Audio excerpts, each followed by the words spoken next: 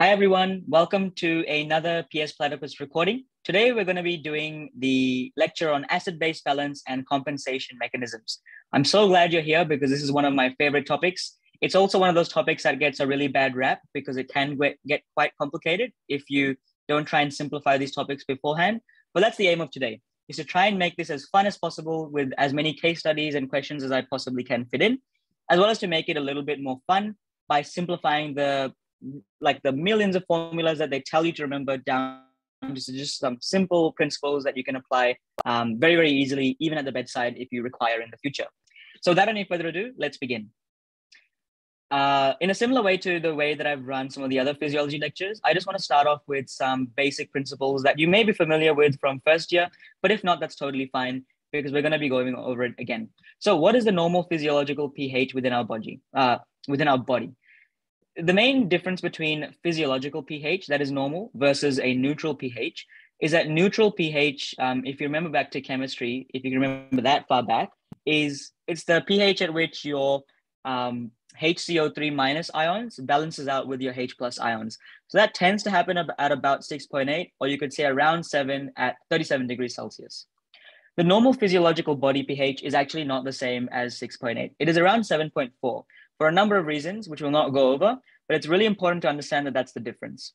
The range is actually somewhere between 7.36 and 7.44, just for your interest. But when we do calculations, 7.4 is going to suffice. Now, when we actually try and use some maths, so we know the relationship between pH and hydrogen ions, we know that the pH of 7.4 corresponds to a hydrogen ion concentration of about 40 nanomolars. Now, why is that important? Well, 40 nanomolars is not a lot, which means that we now have an idea that this hydrogen ion concentration needs to be maintained within a very, very, very, very small scale.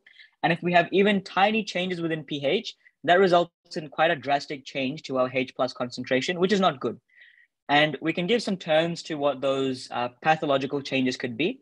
So if you have a pH that is a lot lower than 7.4, in other words, it's becoming more acidic, we call it acidosis or acidemia. Generally speaking, acidemia is the actual change in the pH, whereas acidosis is the pathology that actually arises from the acidemia, if that makes sense. If you have a pH that's greater than 7.4, that's called alkalemia. And what comes out of that is alkalosis. So a patient, you could say, is in acidosis, they're acidotic, or you can say that they're in alkalosis, they're alkalotic. There's also a couple of other parameters that are really important to know. And it might not seem like it now, but these are all relevant to acid-base balance. So we already have pH. We know it's 7.36, 7.44. The average is about 7.4, which we'll use for our calculations. CO2. So in this case, it's PCO2, so the actual pressure of carbon dioxide within our blood. That ranges from 36 to 44 millimeters of mercury, or on average, you can just say it's 40 millimeters of mercury. And finally, the bicarb concentration within our blood sits at between 22 and 26 millimolars. And again, the average of that we can say is 24 millimolars. So if we can remember these numbers for the calculations that we're going to do in the next couple of slides, that'd be awesome. Or you can keep this as reference until you can remember it yourself, because I think that in the exam, they won't give you these numbers, which is why it's super important that you know it off the top of your head as best as possible. Now, how do we actually maintain this pH? Because as I said, if it goes too high by a little bit or too low by a little bit, that is not good for your body. Well, one really simple way to think about it is that we can excrete any excessive acids that we have to maintain this normal pH. This is assuming that we're in an acidotic state. So we have way too much acid. In the next couple of slides, I'll go over some more general cases, but I believe you just had a lecture on this by itself. So here we go. If you have volatile acids, in other words, we know acid means H plus donating, but volatile means that it's a gaseous form. So generally speaking, that's going to be your CO2 produced by cells. And this sits at about 15,000 millimolars per day, which is a huge, huge burden of CO2 within your body. And the way that this CO2 reacts within your system is via this equilibrium reaction. So CO2 plus H2O produces H2CO3, and then that produces H plus and then HCO3. Hence why CO2 actually leads to acidosis, because it generates H plus in the very end. So the way that you can get rid of this acid is by breathing out that excessive volatile CO2, and that'll shift the equilibrium towards the CO2 side, which means you have less H plus. Now, this is clinically relevant for a couple of reasons. And I think these are gone over in your slides in your lecture. But the two really important ones just to keep in mind is general anesthetic. So if you've got someone under general anesthetic, they're not going to be able to breathe in and out as they normally do without any supplemental support. So what will end up happening is they're not going to be able to breathe out the CO2. Their body will slowly become more acidotic, which is not good, right? So we need to make sure that they have some sort of airflow happening, which we always do in surgery, for example. Also in COPD, because these patients already have a very, very reduced capacity to exchange oxygen with the surroundings or exchange CO2 with the surroundings, we recommend that they go into a low carb diet because carbs are the number one food that tends to generate a lot of CO2, which would increase acid production in their body, which they already have a high amount of in COPD. So that's not good as well. Non-volatile acids, so in other words, acids that are fixed or they're metabolic, so they can't just be breathed away, that tends to be produced from protein metabolism. And on a daily basis, that's about 70 millimolar. So not as much as the volatile acids, but still a considerable amount.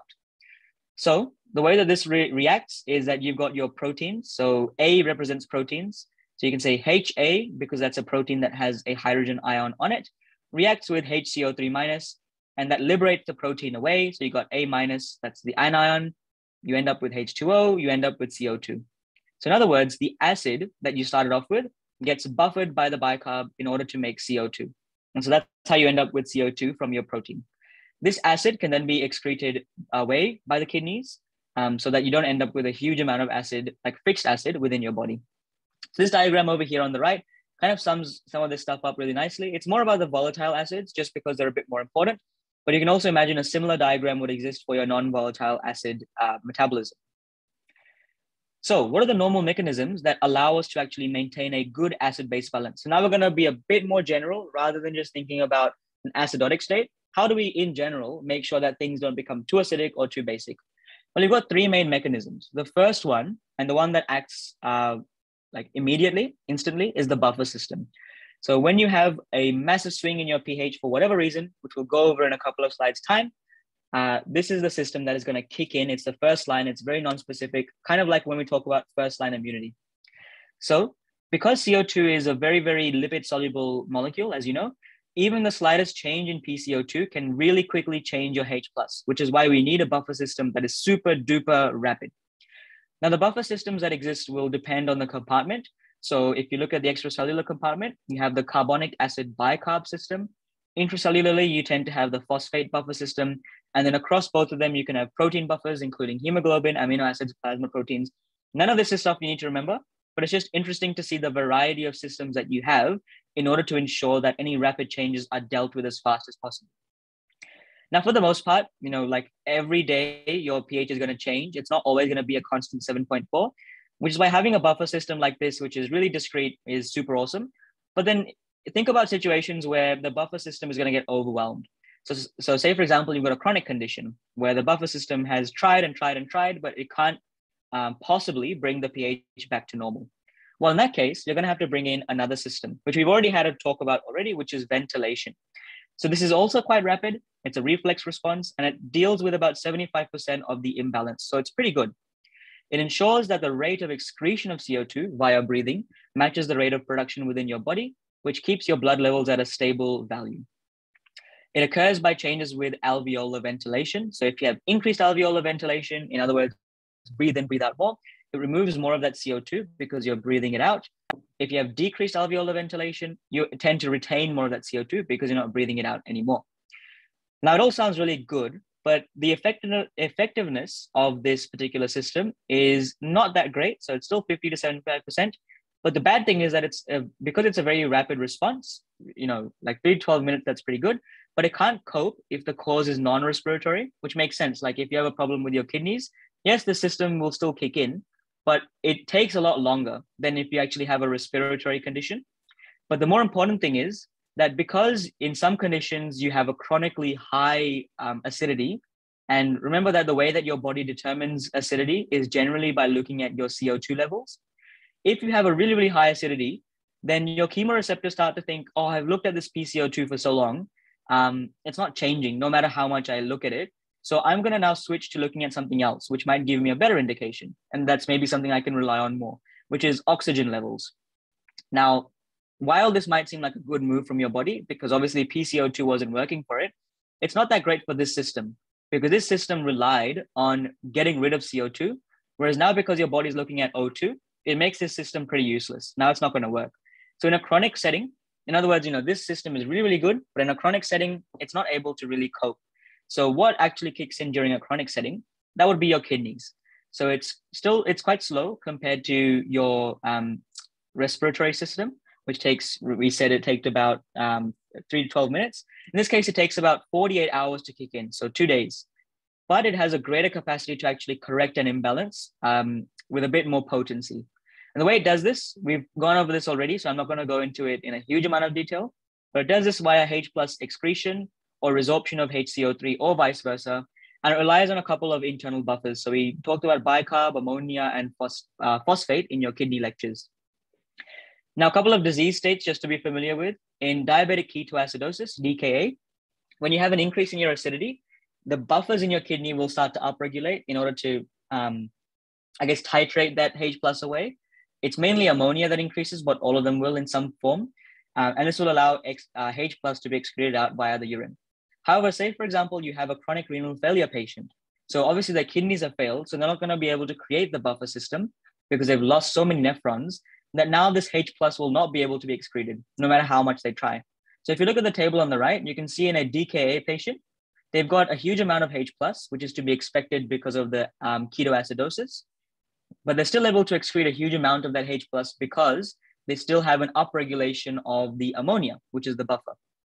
However, in chronic renal failure, yes, while they're not going to have a huge amount of increased H plus because there's no reason for it to be higher, they're not going to be able to actually titrate away any of that or like a huge amount of that, right? Compared to 20 normally, only 10 of that, so half of it is actually going to be titrated away.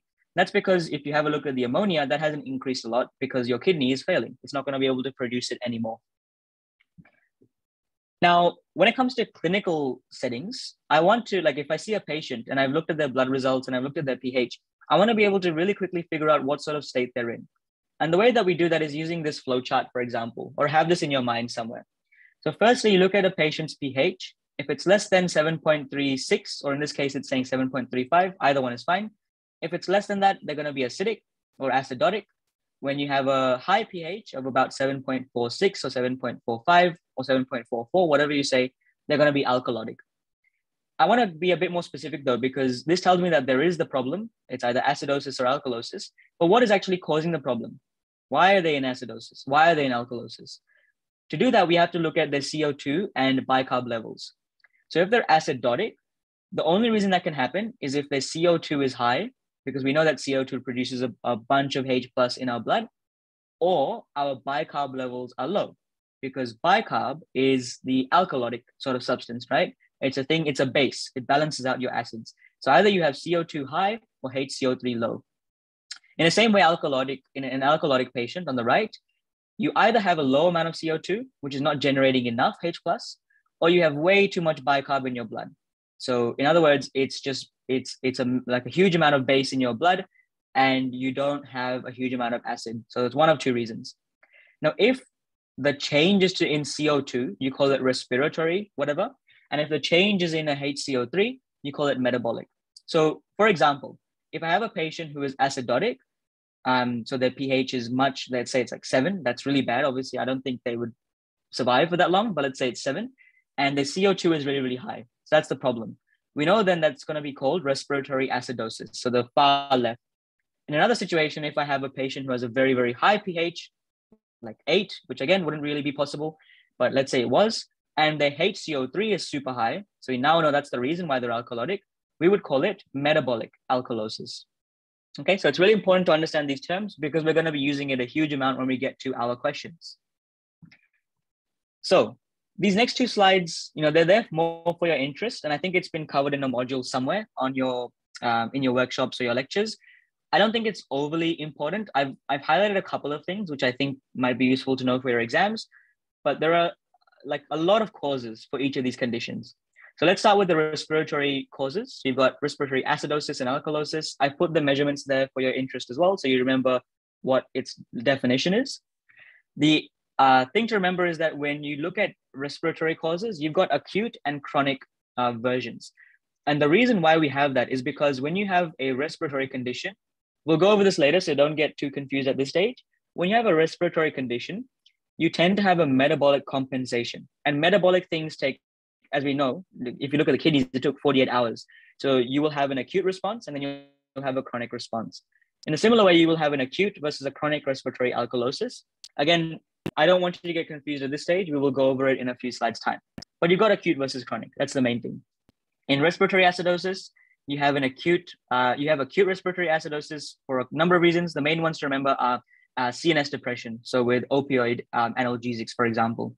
And in chronic respiratory acidosis, it's generally due to an obstructive or restrictive lung disorder, for example, asthma, fibrosis, pneumonia, that kind of thing, which will lead to hypoxia and hypercapnia, so low oxygen, high CO2. In respiratory alkalosis, not as common, or at least there's not that many conditions or things to remember. In acute respiratory alkalosis, what can happen is over-enthusiastic mechanical ventilation. In other words, hyperventilating, either on purpose or because of some pathological process. So what you're doing is you're getting rid of a lot of CO2, which leads your pH to go way too high. In chronic respiratory alkalosis, not very common, but it can still be very serious. So in anxiety, you can get it. If you have a head injury that damages part of your brain, you can get it. In aspirin overdose, it's possible. And also it's possible in pneumonia.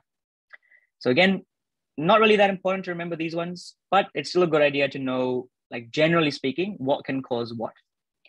The more important ones are the metabolic acidosis and the metabolic alkalosis. So again, the definitions are there for you. I'm going to start off with the right-hand side because the left-hand side requires a couple of definitions. So metabolic alkalosis, there are 4 main systems that it can be caused by.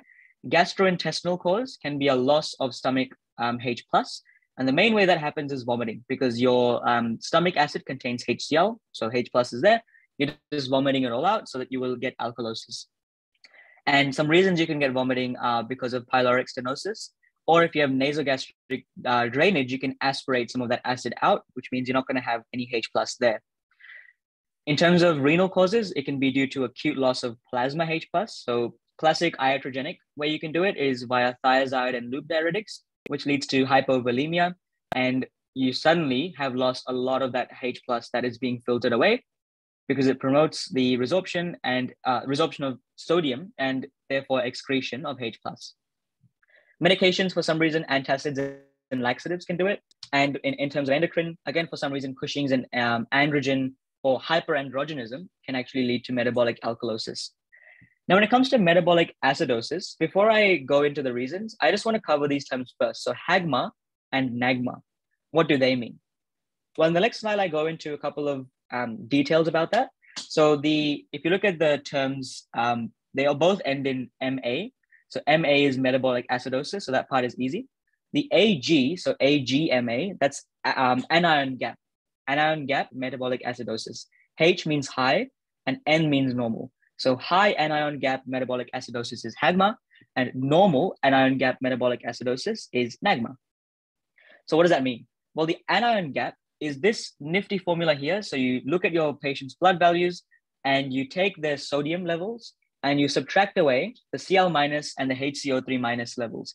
In other words, you're just looking at the difference between the major important cation in the body, which is sodium, and then you're finding the difference between that and the major important anions in their body, which are mainly Cl- and HCO3-. Now, of course, these are not the only anions and cations that are present. If anything, sodium is probably like, that one makes sense because you tend to have a lot of sodium in your body. So that kind of is the most important cation, but Cl- and HCO3-, they're most important in the sense that you've got a lot of them.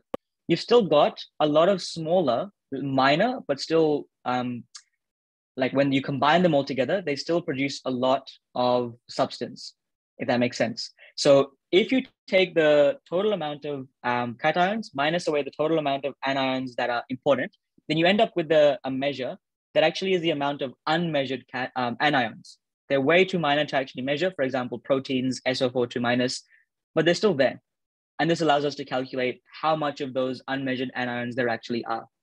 So generally speaking, and again, this number changes quite a bit across different sources, but the one that I found to be most consistent is 12 millimolar plus or minus 4.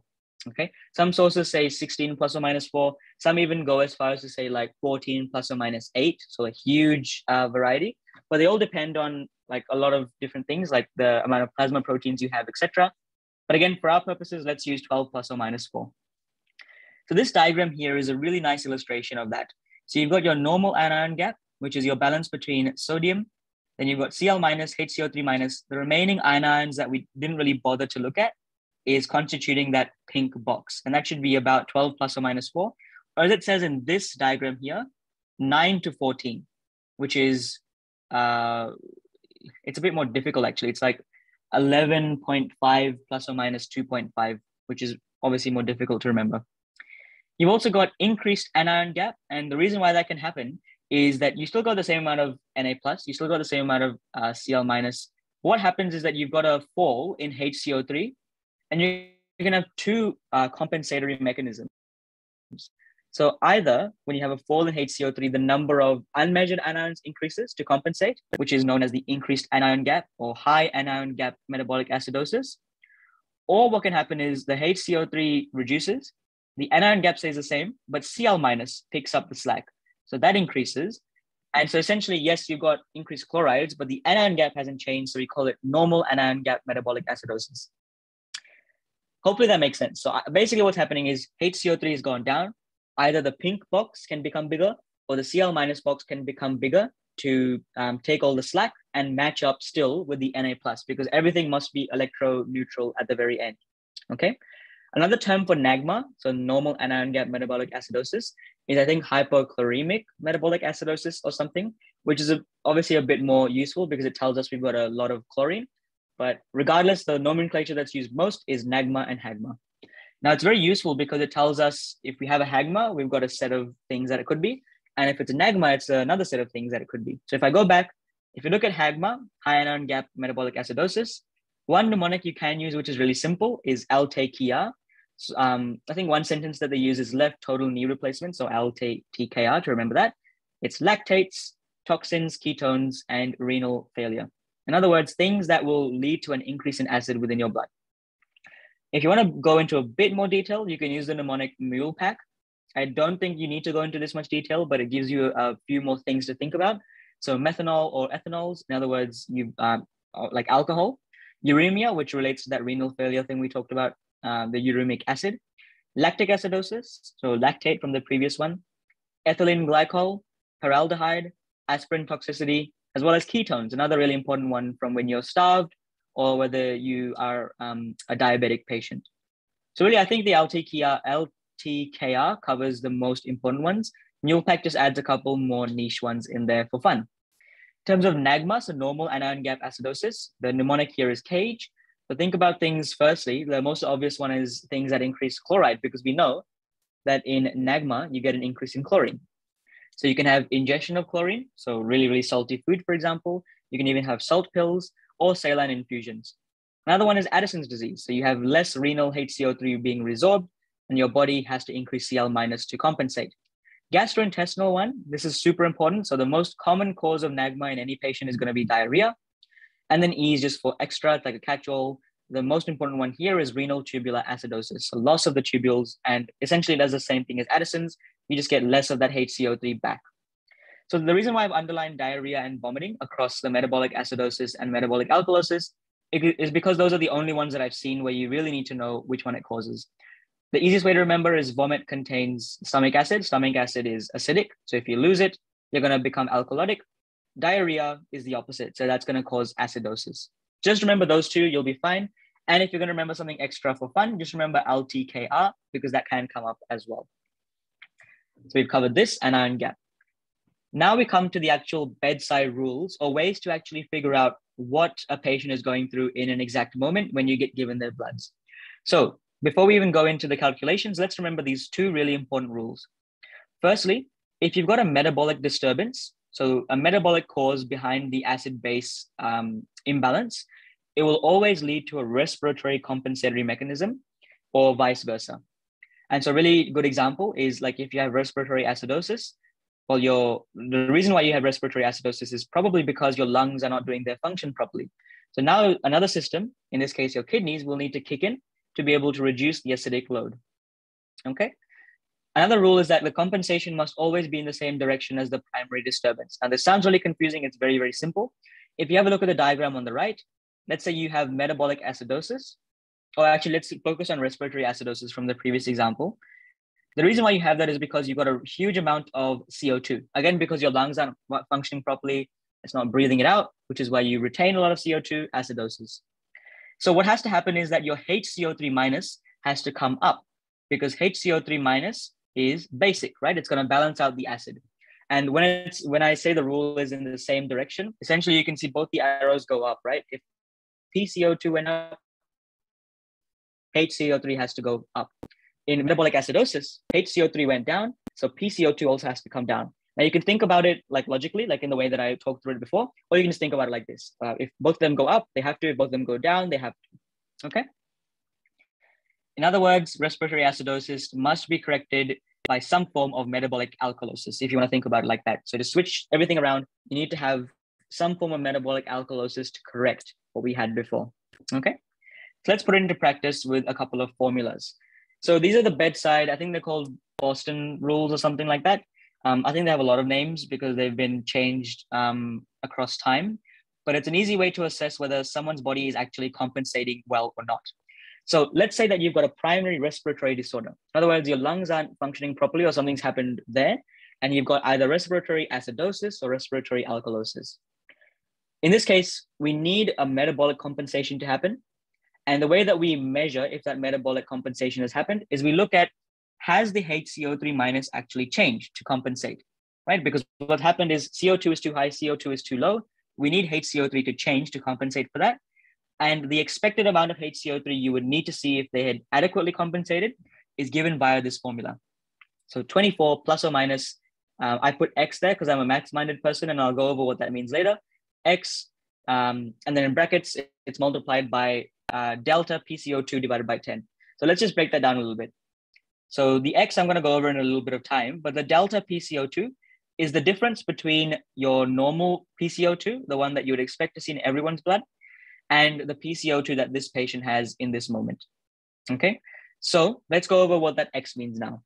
If you have, actually I'll explain. So the reason why I put X there is because all these formulas that I'm going to go over have the exact same format. It's just that the numbers change a little bit. So if you have an acute respiratory acidosis, it becomes 24 plus 1 times everything else. If it's acute alkalosis, 24 minus 2 times whatever else. Chronic acidosis is 24 plus, again, 4 times something. Chronic alkalosis is 24 minus 5 times something. So you can notice a pattern, right? In the acute setting, you have low numbers. So you just got 1 and 2. So acidosis is 1, alkalosis is 2. Anytime you have an acidosis, that symbol is a plus. And if it's alkalosis, the symbol is a minus. And then a similar thing for chronic acidosis and chronic alkalosis. This time the numbers are bigger. So it's 4 and 5. Same thing though, acidosis is a plus, alkalosis is a minus. Okay, so that's important to remember. With primary metabolic disorders, it's a little bit simpler. So you need to have some sort of respiratory compensation. So in other words, because HCO3 minus is too high or too low, CO2 needs to do something, right, to be able to correct that, or at least balance it. So the expected change in PCO2 is going to be X, so some number times the concentration of HCO3 in their blood plus another number. And again, as I mentioned before, you don't have anything like acute or chronic versions because the compensation that you get, which is respiratory, happens within 3 to 12 minutes, right? So it's all pretty much acute. So then acidosis, those numbers are 1.5 times concentration of HCO3 plus 8. And in alkalosis, it's 0.7 times concentration of HCO3 plus 20. Now, the added thing with acidosis and alkalosis in a metabolic syndrome is that you also have these tolerance ranges. And I'm not sure why. I think it's just because it's not as reliable. So with acidosis, just have a leeway of about plus or minus 2. In alkalosis, have a leeway of about plus or minus 5. Now, why is this important? If you actually look at the bloods and the values for the patient are very different to what the expected value should be for a good compensation, then we say that the patient has inadequate compensation. In other words, either their body hasn't had enough time to actually correct that, I guess, the change or the damage that happened, or in a worse situation, their body just doesn't have the capacity to fight whatever has happened. And that can be because, for example, if you've got a respiratory problem, then maybe the kidneys are also like the kidneys are not functioning. Like maybe this is a really old person and the kidneys are not doing so well. They're not going to be able to compensate via that mechanism. So they will have inadequate compensation as well. So it's really important and useful to know at what stage are we with this patient, as well as looking at some of the other clinical context things that are happening around this patient's history, examination findings, etc., to help us bring all this information together. So let's just do that. Let's try and actually put this all together into a couple of interesting cases. So in this example case, we've got a patient who has a pH of 7.1, PCO2 of 60 millimeters of mercury, and a HCO3 minus of 31 millimolars after an acute pneumothorax. Do these blood results show adequate acid-base compensation or not? So there's a couple of really easy steps to be able to answer any question that asks you this specific thing. Is there adequate compensation or not? Step one, what acid-base imbalance do they have in the first place? So what is the primary thing that's happening in this person? So let's have a look at this diagram. Again, we're looking at, is it acidosis or alkalosis? So that requires pH. pH is 7.1, which is quite low. So we know that it's already on the left-hand side. It's an acidosis. Now we look at CO2 and HCO3. Remember, the only way you can have acidosis if CO2 is very high or if HCO3 is way too low. In this case, if you look at PCO2, it's 60, which is way higher than the normal range that it should be, right? And again, look back at your reference values from the first slide. That'll tell you that 60 is way, way, way too high, okay? Remember that PCO2 is somewhere between 36 and 44. So now we know that this is a respiratory acidosis. Okay, so that's the important thing. So let's circle that for ourselves. We know this patient is in respiratory acidosis. The question is their body actually doing anything about it? Or is it still going to take some time to be able to get there? Or do they need some extra support? Step two. So what needs to happen? Well, we know it's respiratory acidosis. So we need some form of metabolic alkalosis to correct this. So metabolic compensation. And how do we do that? Well, it needs to go in the same direction, right? We've got way too high CO2. So we need to also increase HCO3 to balance that out. So we need to increase HCO3. That's the compensation that needs to happen. Now let's apply a formula. So we know that this patient is in acute respiratory acidosis. Why did I pick acute? Well, we know that the patient has acute pneumothorax. So it's unlikely to be a chronic setting that this patient is in. So acute respiratory acidosis, I mean, if we kind of go back very quickly to the formulas, acute acidosis is 24 plus 1 times the difference between PCO2 for normal versus this patient divided by 10. So now if I go back, what I've done is I've plugged in those values. So 24 plus 1 times, which I haven't included there because it's just 1 times the number. 60 minus 40, because we know 60 is what this patient has. 40 is sort of the normal value. And you divide it by 10. So 24 plus 60 minus 40 divided by 10, that gives us 26 millimeters of mercury. 26 millimolars, because we're talking about HCO3 minus concentration. So let's put this all together. We had a patient with respiratory acidosis. We need them to increase their HCO3 because that's the only way they're going to correct the acidosis. However, if you look at the formula, we need for there to be at least 26 millimolars of HCO3 for us to say, okay, this patient has compensated. How much do they actually have though? Well, if you have a look at their bloods again, they've got 31, which means they're way past that threshold. So that means that they have adequately compensated. In fact, they've sort of overshot it, right? Which means, I mean, in this case, it's probably a good thing because they need to be able to correct it as quickly as possible. So we say, since the patient's HCO3 is actually higher, they are adequately compensated. Good news. Let's look at another case. A patient with severe vomiting has a pH of 7.6, PCO2 of 30, and HCO3 of 30 as well. Do these blood results show adequate acid-base compensation or not? Now, automatically, when you see vomiting, what are you thinking? What does this patient have? So they're vomiting, they're getting rid of a lot of HCl. We're thinking they have some sort of metabolic alkalosis, right? And let's see if that's the truth, right? Because we don't want to assume. Let's actually look at their pH and all the other stuff that comes with it. So step one, what is the imbalance? Have a look at this table again. Your pH is 7.6. That is very high. So it's an alkalosis. So we're looking at the blue side. Now, is it because the CO2 is too low? Or is it because the HCO3 is too high? Well, if you have a look at the HCO3, that's 30, right? 30 is too high. Okay, so the normal, if you look at the normal HCO3 range, this is way too high for that. So it's going to be a metabolic alkalosis. Okay, So remember what the normal HCO3 is. It's 22 to 26. 30 is too high. Metabolic alkalosis. And I've circled that there. Step 2, what needs to happen? Well, if you have a metabolic alkalosis, you need to have a respiratory sort of change. And if it needs to be a respiratory change, since we've got way too much HCO3, we're going to need to also increase CO2 to compensate for that. So in other words, the change we need is an increase in CO2. Let's apply a formula. Now have a think, what formula are we going to use? Well, we have a patient with metabolic alkalosis, so why not use that formula? So for the metabolic alkalosis, if you go back to the main slide with the formulas on it, we know it's 0.7 times 30 plus 20, which is equal to 41. But we also have a leeway of plus or minus 5. So in other words, if it's anywhere between 36 and 46, we know that this patient has compensated. Let's have a look at their actual PCO2. It's actually just 30. We wanted it to increase, right? So they're at 30. We need to be at least 36 to 44. So they're not quite there yet, which means they're not adequately compensating. Now, either that is because we just need to give them a bit more time, their body will be able to do the trick itself, or because their body is so overwhelmed, the severe vomiting, something's wrong, they're just not going to be able to reach there. And we need to provide some sort of support to them. That's probably what's going to happen if they present in an acute setting. Okay, but this gives us an indication, is their body still trying to fight it, or is it just going to sit back there and we're going to need to do some support for that extra information? Okay, hope that makes sense. And we'll be going over a lot of more questions like this when we get to the Kahoot quizzes that we do in a couple of weeks' time. But for now, if you understand these two cases, that's a very, very good start. And I'd highly recommend you look back at the slide with the formulas, keep that as a resource in front of you as you do any questions, whether it's in a workshop or a lecture, and try and commit it to memory as best as you can in an easy way for yourself. A couple of other random, really low yield things, but still cool to know, is on the left-hand side, we've got this diagram that kind of, I think it's called a nomogram or something like that, but it's basically a graph that tells us whether a patient has an isolated problem or whether it's actually a mixed metabolic and respiratory disorder.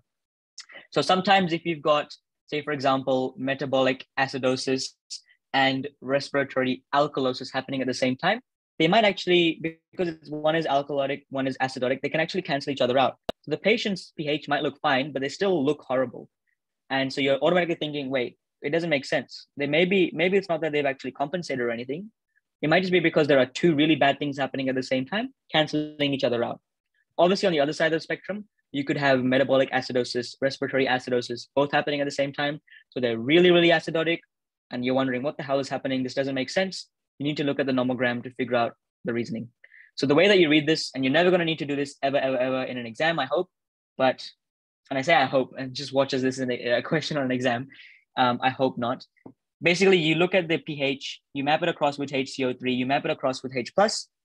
If your dot, wherever it is, ends up within this cauliflower-shaped thing, then it's actually just an isolated, independent problem. So if it ends up in this branch, it's just metabolic alkalosis. If it ends up in this bottom branch, it's metabolic acidosis, etc. If it ends up outside of this cauliflower, that means it's a mixed problem. It's not really that helpful because it doesn't tell you what type of mixed problem it is, but it tells you that this person needs urgent help because it's not just one problem that we need to fix, it's multiple things. The other diagram on the right is just something that came up in a workshop and it confused the heck out of a lot of people, including myself. But once you think about it, it makes a lot of sense. So let's say a person is in alkalosis. Essentially what we're trying to do here is trying to figure out if they're in alkalosis or acidosis, how does that change the potassium levels? Because we know potassium is a very, very important ion. If you've got differences, if it's too high, too low, it can have a lot of effects, including mainly your heart, right? It's not going to be able to pump effectively.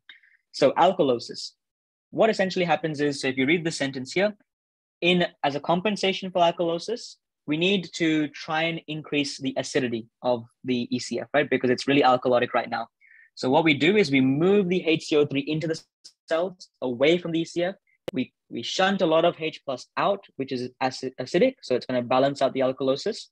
But because now we've got this change in electric potential, we've moved a lot of negative stuff inside, a lot of positive stuff outside.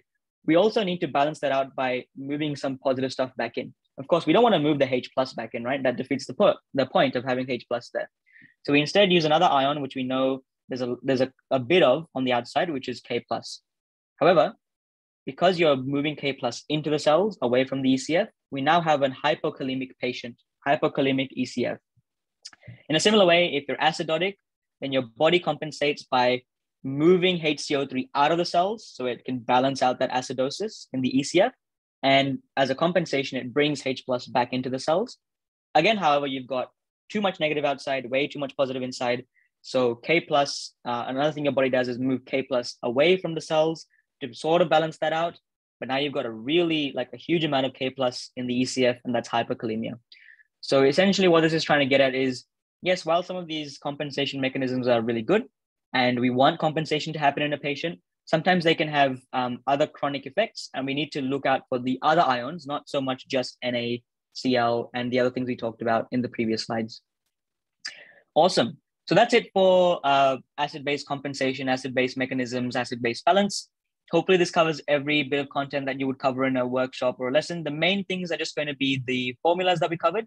So if you just want to print out maybe like this slide and this slide, just print them out, have them somewhere, stick it up on a whiteboard or a wall somewhere, and try and commit it to memory, because you are going to be using this so much. There's going to be at least 2 or 3 exam questions just on this purely. So it's really important that you remember it. All right. Best of luck for your studies. As always, if you have any questions, please feel free to reach out to myself or anyone else in the team who's done the particular topic. And as always, again, if there's any mistakes or things that you just find super confusing and I've explained it really badly, which does happen sometimes, just let me know and I'm happy to create another set of resources for you to have a look at. Best of luck, and I'll see you in another PS Platypus lecture. Bye-bye.